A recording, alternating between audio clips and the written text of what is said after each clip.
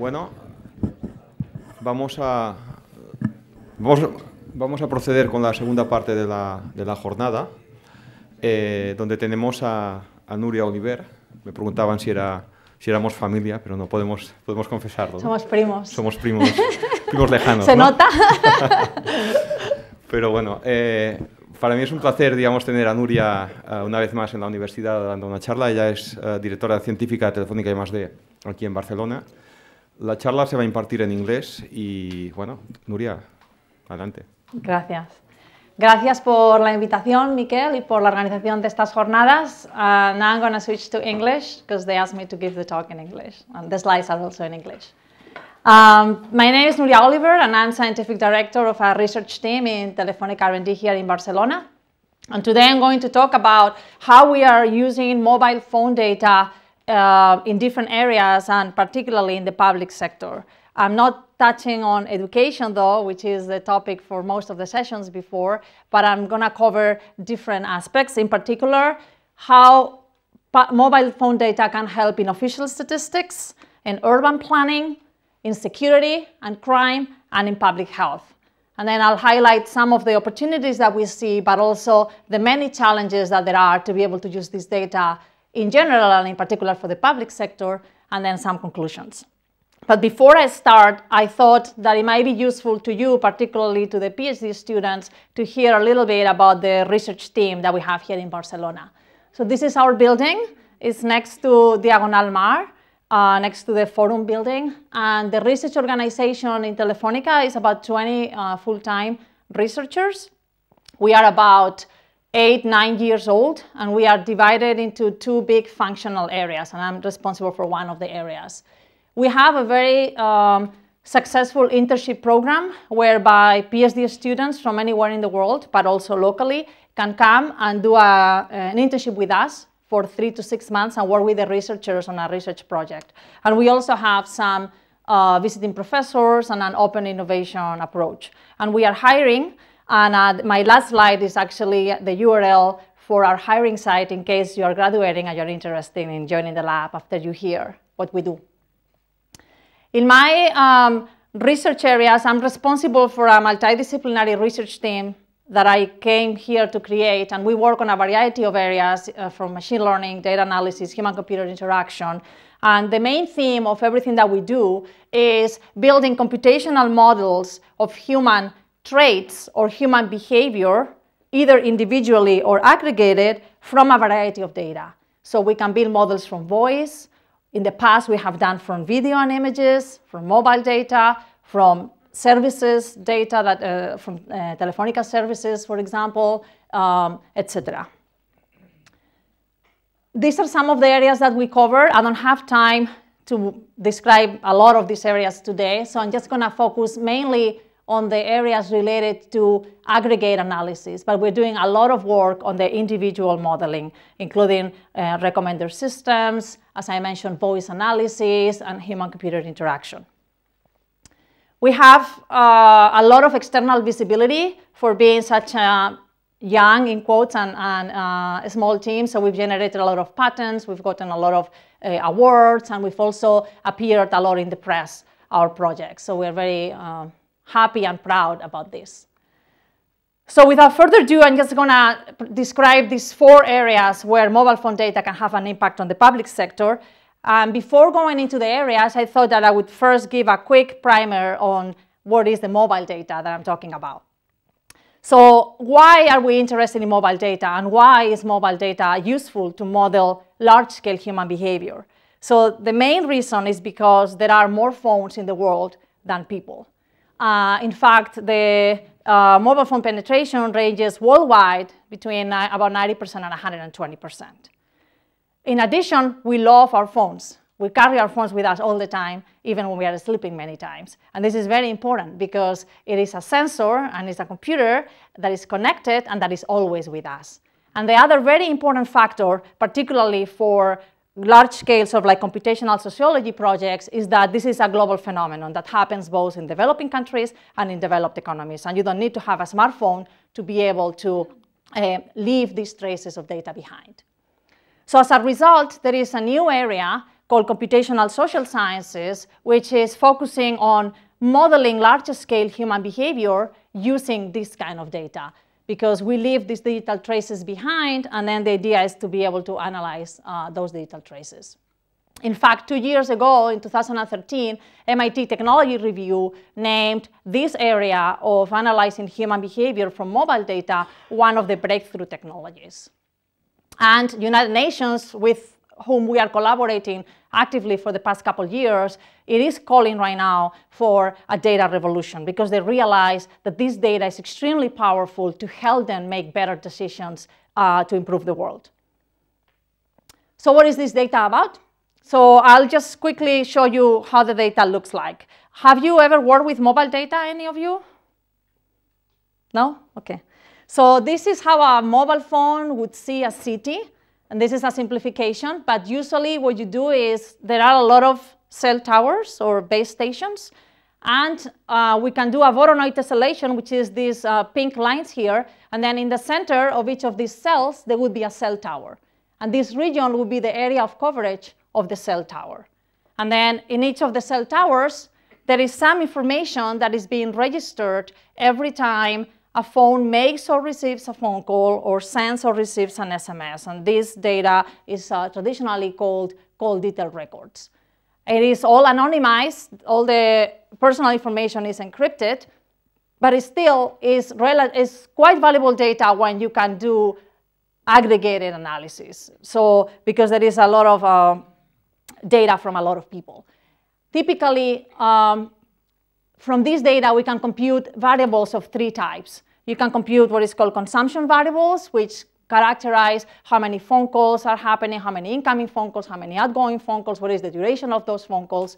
You can compute some social network features, because you can build what is called the call graph, which is the graph of all the phones that call each other. And from there, you can apply network science to compute some characteristics of that network. And then you can compute some rough, not very precise mobility features, because we are not talking about GPS precision at all. We are talking about the granularity of these cells that I showed before. But you can infer some characteristics such as the distance traveled, or the most popular antennas, or the radius of gyration, which is the radius of a circle or a circumference that would cover most of the traveling areas. I'm just going to show you a couple of videos to illustrate how this data looks like. The first video shows the activity in the different cell towers in a state of Oaxaca in Mexico right before, during, and after an earthquake takes place. Each of these bubbles is proportional, the size, to the amount of phone calls that are connected to that tower. So just by looking at that, we can see this data as a sensor of how many people are roughly in each of the areas. So you can see this is a more populated area. This was where the earthquake took place. And then suddenly there is this surge of activity. And by looking at how many phone calls are connected to each of the towers, we can have a proxy of how many people are roughly in those areas. And this is extremely valuable, because if there is a natural disaster like this one, we can help the Red Cross, or we can help the government tell them, okay, this area, is very populated. There's a lot of people here, and there aren't that many people here. So they can determine how much help to send. If we look at the mobility between the phones, then we can see how where the main cities are, how people are traveling between the main cities. This is in the UK, and even how they're going to Northern Ireland. So just by looking at this very aggregated and anonymized data, we realize that there is a lot of valuable information that can help, particularly the public sector, which is the purpose of this presentation. So as I mentioned, there is an entire research area called computational social sciences on how to use this data as social sensors. And there is a lot of work, and there has been work on monitoring mobility, understanding pandemics, which I will present later, inferring socioeconomic indicators, inferring different traits. And a lot of these papers are actually papers coming from my research team. In fact, we have a research area within the team which we call Big Data for Social Good, where, as I mentioned, we are working with the United Nations or with MIT or with some governments to see how we can help them make better decisions thanks to the existence of this data. So now I'm going to quickly present 4 projects that I think can illustrate the value of this data in the public sector. And the first area where I think we can tremendously help is for official statistics. So official statistics are statistics that are generated typically by governments and that I try to characterize from a quantitative and qualitative perspective different aspects of people's lives in a certain country or in a certain territory. So many of the variables in official statistics characterize the population, the gender, employment situation, immigration, but also economy, trade, energy, etc. These statistics are usually computed by hand. So countries typically do a census typically every 10 years, and it's a very expensive process because they need to ask every single individual in the region to answer these very long questionnaires to collect all these statistics. So the question is, can we leverage the fact that we have all this data to help build more up-to-date and cheaper statistics about a certain region? And the answer is probably yes.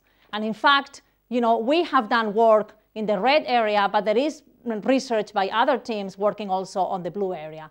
And today in particular, I will show an example of how we can use this data to help build better economic socio-indicators. And this is the next project, which is work by Vanessa and Enrique Frias in my team. So the challenge, as I mentioned, is related to the construction of census maps and in particular socioeconomic indicators. And this is very relevant in Latin America.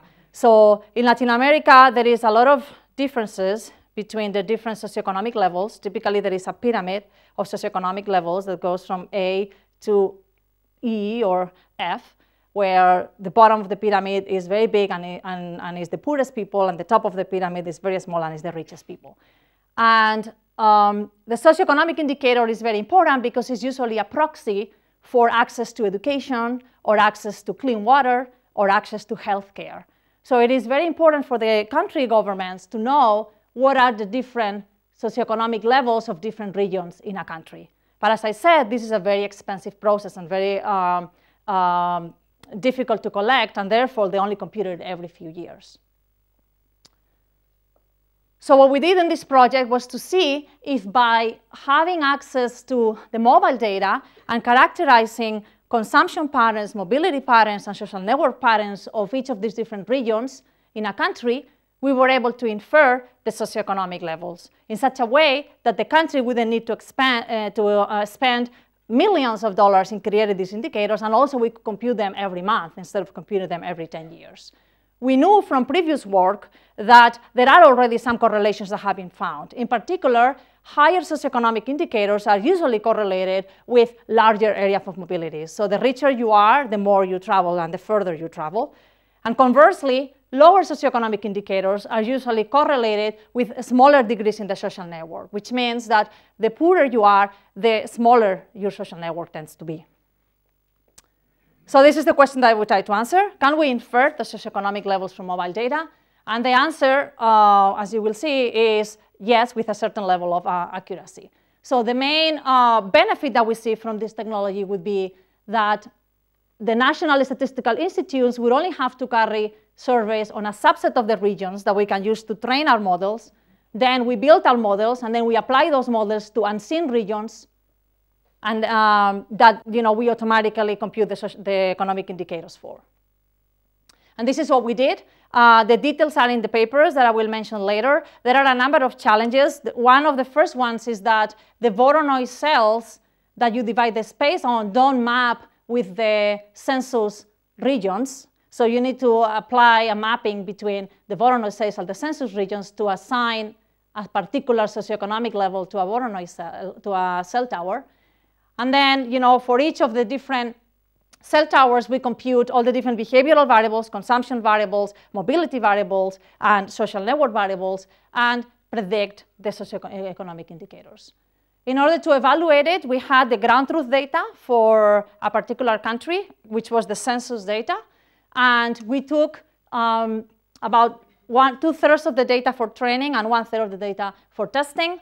Usually, in all these projects, you generate a huge amount of variables. I'm talking about, it depends. In one of the projects that I will present later, we generated over 6,000 variables. It could go from a few hundred to a few thousand variables. So it is very important to apply feature selection techniques that will automatically determine which ones are the most relevant variables, because otherwise you will be overfitting. You will not really be building a model that generalizes. We tried different algorithms, and the one that performed the best was random forests.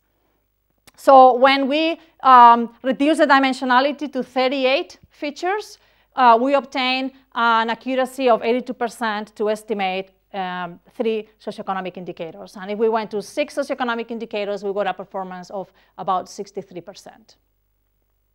So as I mentioned, the main value for this would be to be able to only collect the indicators for a small part of the country and then infer the rest by using our technology. In terms of which variables matter, something that was very interesting is that mobility seemed to be very important. 4 of the top variables were mobility variables, which we knew from previous work, but it was nice to see that we could corroborate previous work, and no one had tried to do this for socioeconomic indicators inference. And then communication and social variables were also important. So the different aspects of human behavior seem to play a role in characterizing the socioeconomic level of a region. The second project is related to urban planning. So I'm presenting all the projects pretty fast and high level. We have papers that describe the details, but I'd rather give you a taste of the different projects. And in particular, within urban planning, the project that I'm going to present is about determining the use of the land, or what is called land use identification. So one of the tasks in urban planning is to know how a particular part of the region is being used. Is this a residential area? Is it an office area? Is it a leisure area? Is it an industrial area? Because depending on how it's being used, the town hall or the government decides to build different infrastructures and different services to provide the right services for the people living there. Traditional techniques, again, are based on questionnaires, like for the census, which, again, don't scale and don't allow for a very updated information. So usually the land use information available is, again, a few years old at the very best. And the question that we wanted to answer is, can we infer how the land is being used by looking at the patterns of activity in the cell towers? So to do that, we could analyze data for cell towers, both in Madrid and in Barcelona, and we had the ground truth from the city of Madrid. This ground truth was obsolete. It was much older than the data that we had, but that was the only ground truth that we had, so we had to use it to validate the algorithm. So how do we do that? How do we characterize a region? So the main idea here is, if you look over a 24-hour period, the number of phone calls that are connected to a particular cell tower, you see a specific signature of that cell tower. Here, this is the number of phone calls, and this is the hour from 0 to 24 in a weekday and in a weekend. So as you see, there is no phone calls, no phone calls, no phone calls, and then around the time when people wake up, there are a lot of phone calls, then there is a dip at around lunchtime, then there is another big peak, and then sort of like people go to their homes. And in the weekends, in this particular cell tower, there is almost no phone calls. So this could suggest that this is a working area, because it seems to match the working hours, and then in the weekends there's no one. This is another example for a different cell tower, which is located in a different place, and as you see, it has a different signature. So then what we did is, for each cell tower, we computed this graph, and then we applied a clustering technique, which in this case was spectral clustering, to cluster cell towers that had a similar signature into 5 different clusters, which were residential, commercial, leisure, nightlife, and industrial. Automatically, the algorithm is able to determine which cell towers are the most similar to which ones and segment the city into these different 5 clusters. And then we validate it with the real land use. So I'll show you an example of what the algorithm found for the city of Madrid, and then very quickly a very short video for the city of Barcelona. So these are 4 of the clusters in the city of Madrid. So this red cluster represents offices, and as I showed before, the characteristic pattern for this cluster is activity during working hours and no activity in the weekends. And you can even see Distrito C here, which is where Telefónica is based, and this is all like the main office areas in Madrid. If we look at the commercial areas, we see that there is activity both in the weekend and in the weekdays, and they have a similar pattern, which this is very typical in human behavior analysis, where there is these 2 peaks. Usually there is a morning peak, and then there is an afternoon peak. If we look at the nightlife cluster, The main difference here is that there is a lot of activity in the weekend and pretty late. This is like 2 a.m., 3 a.m., and there is a lot of activity. So this represents the nightlife areas. And then the commercial areas have, their own characteristic. So something that is very interesting is particularly the nightlife areas and the leisure and transport areas, because those areas tend to change relatively quickly. So the information that town halls have, because it's only computed every few years, tends to get obsolete, very quickly. Whereas with this approach, we can detect, on a weekly basis or on a monthly basis where are the main nightlife areas happening. When we validated with the ground truth, which was the data from the city of Madrid, one of the observations is that in the ground truth, official land use ground truth, there is no nightlife because they don't have a way to characterize this because, as I said, it changes a lot. So we were able to identify some of what they thought was residential or offices as nightlife, as being used as nightlife. And I'll very quickly show a video of the same analysis in Barcelona where the different colors represent the different clusters. One is industrial, the red one. The orange one would be commercial. The yellow one is nightlife. The light green one is leisure. And the dark green one is residential. So I'll just show very quickly a video so you can see how the area around the airport is automatically detected as industrial.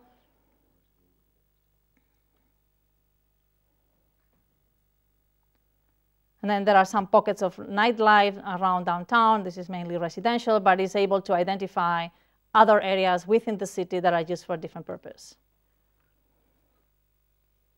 OK, so this is an example of how to use this data for urban planning. The third area where we are finding that we can provide value is in the context of safety and crime. And this is a joint project that we did with the FBK, which is a foundation in Italy, and MIT. And it's a project about predicting crime using this kind of data. So crime is being studied a lot because it affects the quality of life of a place. And usually, again, mainly city officials and governments are very interested in understanding how safe their citizens are or where the crime areas are. There are a lot of studies that have found that there are correlations between crime and socioeconomic levels or levels of unemployment or percentages of immigrants, etc.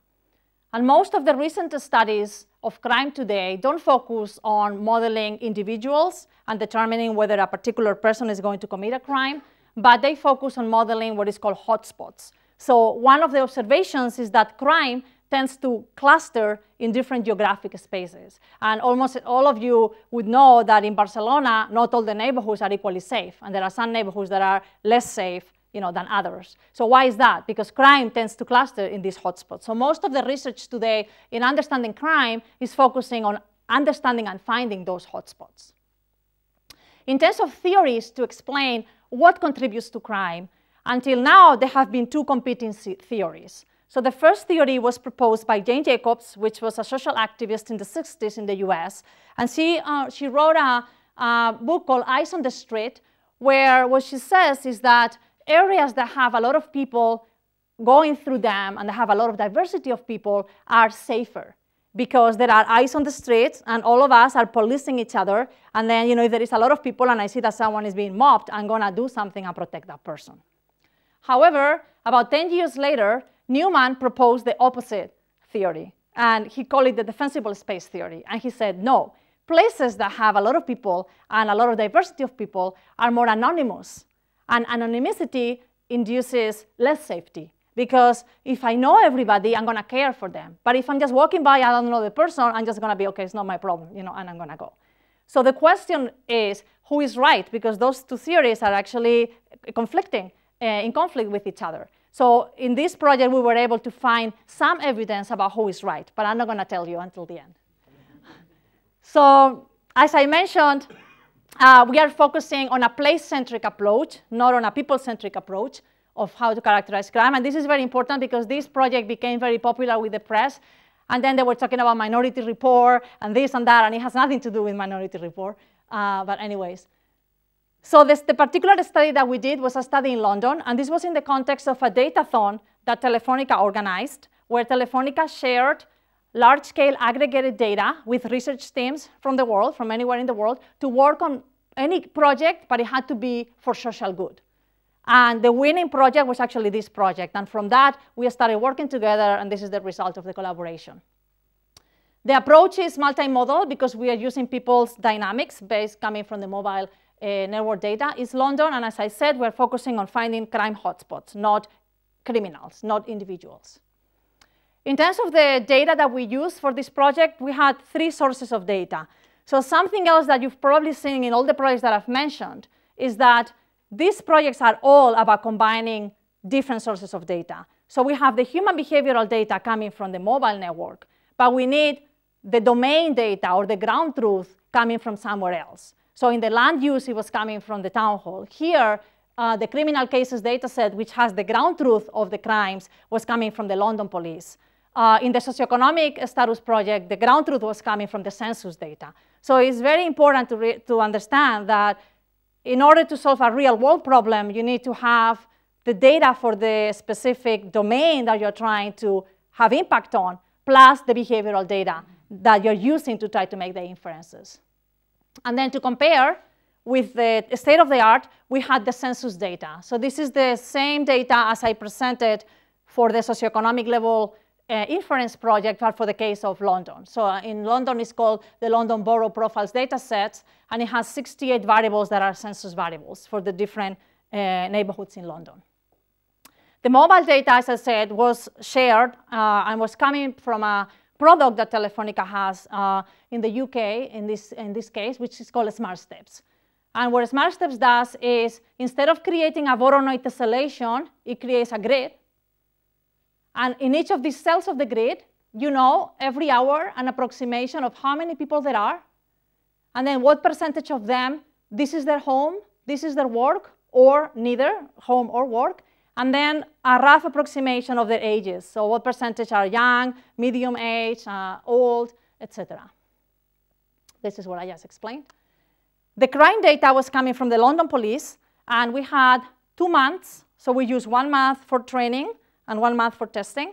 And we had all the crimes that took place in that month geolocated. So to define a hotspot, we look at the median value of all the crimes in the month, and then in this case it was 5. And then we just said, okay, if there were more than 5 crimes in this particular location in this month, that's a hotspot.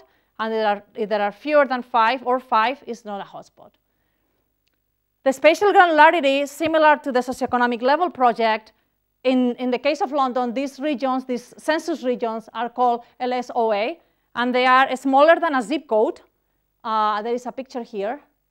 And the way they are defined is they are regions in space that have roughly 1,500 people. Because when they compute the census, they want to be able to have the same number of people so they can compare. So again, we had to find the mapping between the areas of coverage of the cell towers and these census regions. And the census data, which is the London Borough Profiles data, had 68 variables, which are the census variables. So demographics information, unemployment information, socioeconomic level information, percentage of immigrants, percentage of retired people, etc.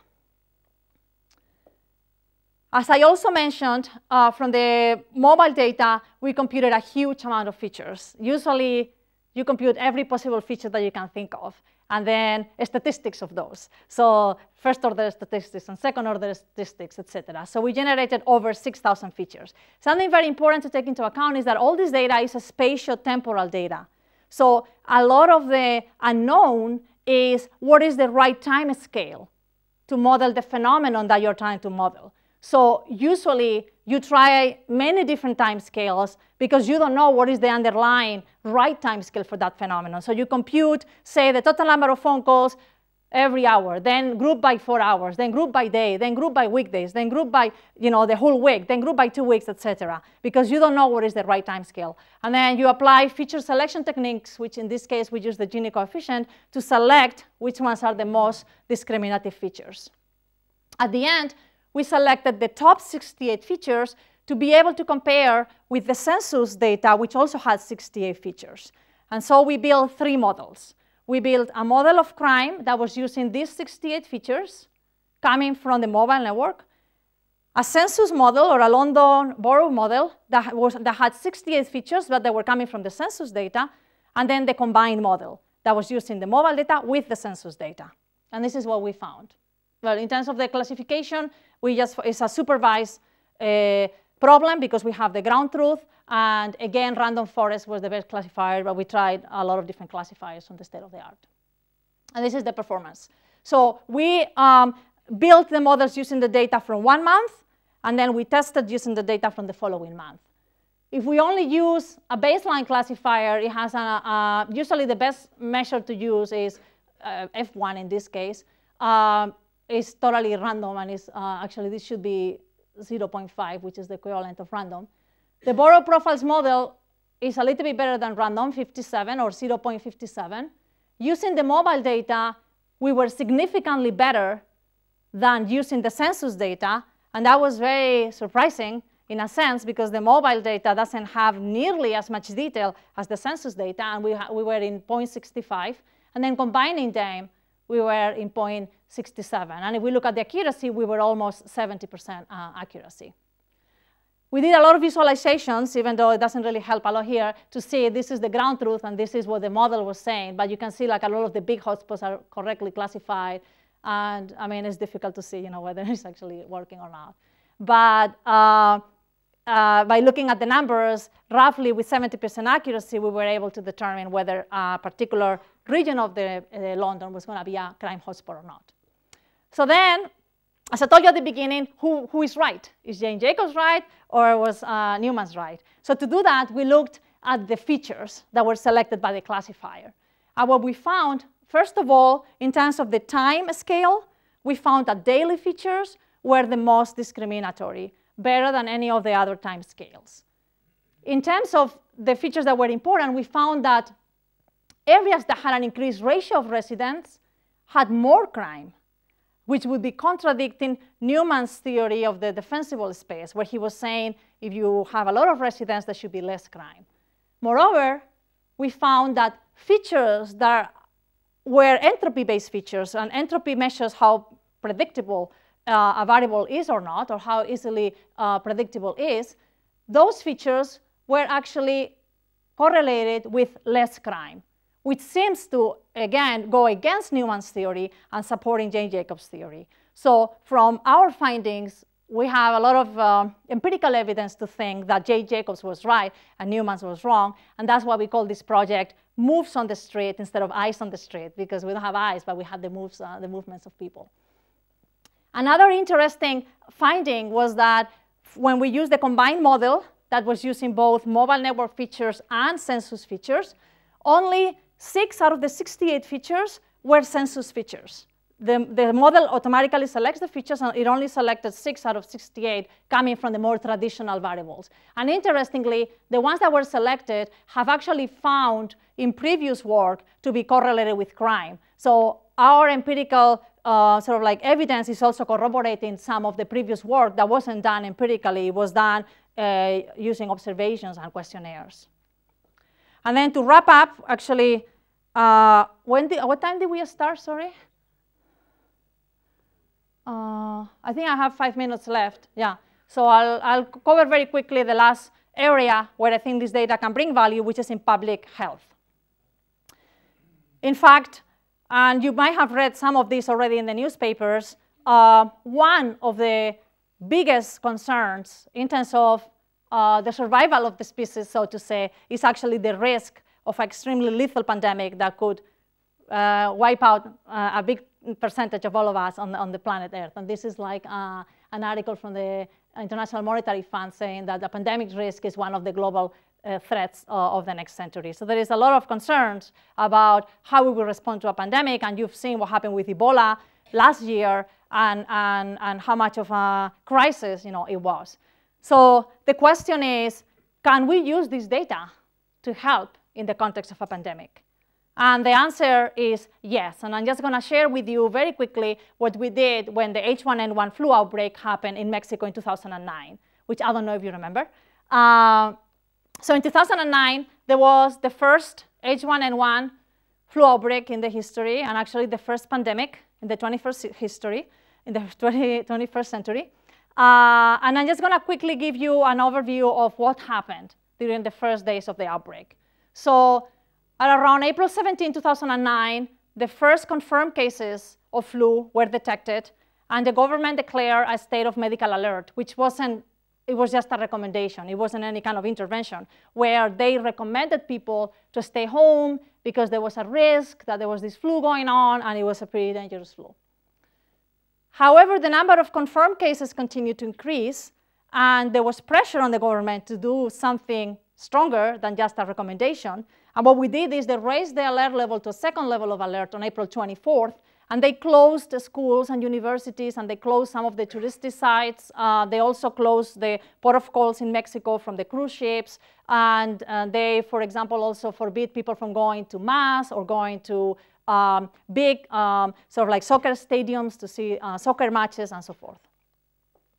However, the number of confirmed cases continued to increase. So on May 1st, they did something that was extremely unprecedented, which was they sort of like shut down all non-essential activities in the country, which meant everything except for hospitals and firemen and police. And this closure lasted 5 days, but unfortunately, about a month later, the World Health Organization declared that there was a world pandemic of H1N1 flu. So one of the questions that stayed in the air was, what was the impact of all these measures that the government took? Did they actually help in any way? Because at the end, the disease spread. So was it a waste of money doing all of this? Did it help? And this is what we answered with our data. So what we did was we took 1 million of anonymous phones from one of the most affected areas in Mexico, and we characterized the mobility of those phones before the flu and during each of the alert periods. Because for an infectious disease to become a pandemic, people need to move. If I was infectious right now and I just stay put in my house, my disease doesn't become a pandemic because I'm not moving. So mobility is key when there is a risk of a pandemic, and that's why a lot of the interventions are focused on reducing the mobility of the population. And the interventions that the government took were aiming at reducing the mobility of the population. So thanks to the existence of the mobile data, we can actually quantify if indeed the population reduced their mobility or not. And this is what we found. I'll just skip this. If we look at each of the different levels of alert, we found some surprising things. First of all, we found that there was zero significant reduction in mobility during the recommendation period. So during this period, the mobility of the people was roughly the same as if there was no alert. So one of the first conclusions is recommendations from the government don't seem to be very effective because people just kind of continue with their lives. The second finding was that during the second level of alert, 80% of the people significantly reduced their mobility, whereas only 55% of the people significantly reduced their mobility during the third period of alert. However, this period of alert was much more costly for the government than this period of alert. So another important finding was closing schools and universities during working days, because this period happened during working days and this one happened during holidays, is more effective than imposing much more severe restrictions, but during the holiday period, because it seems that during the holiday period, the measures are not as effective. And then the last question that we answered was this reduction sufficient to delay the progression of the disease? So to do that, we applied a state-of-the-art computational epidemiologic model, which is called the SEIR model, where you have a lot of agents, and the agents can be in susceptible state or exposed to the infection, then become infectious, and then they are recovered. And you have different rates for the probability of going into each of these different phases. And then what we did is, I'll just go quickly through this. We used the mobility model coming from the mobility data, from the mobile data, the social network model coming also from the mobile data, and the disease model being this SEIR model. And we put all that into a simulation of the progression of the disease, and we ran 2 simulations. The first one, assuming there was no intervention from the government, so the mobility was the same all the time, and a second model where the mobility was the reduced mobility because of the interventions. And what we found was that the number of infected people and the peak of the infection was about 10% smaller and about 40 hours later, thanks to the measures that the government took. And then, of course, the question is that enough? Is that a lot? So 10% represents, hundreds of thousands of people potentially, and 40 hours when you are dealing with a crisis is a lot of time, because it gives you time to order more medication or to empty more beds or to mobilize more medical personnel. So it's not a neglectable amount of time. I'm just going to finish here because I don't have time, but maybe I'll just quickly mention 3 areas where I think there is still a lot of challenges for how to use this data in general and in particular for social good and for the public sector. The first set of challenges are related to regulatory and social challenges. So there is a lot of not up-to-date regulation, there are potential unintended consequences, and there is also the potential risk of creating a digital divide between the people that have access to this data and the people that don't have access to this data.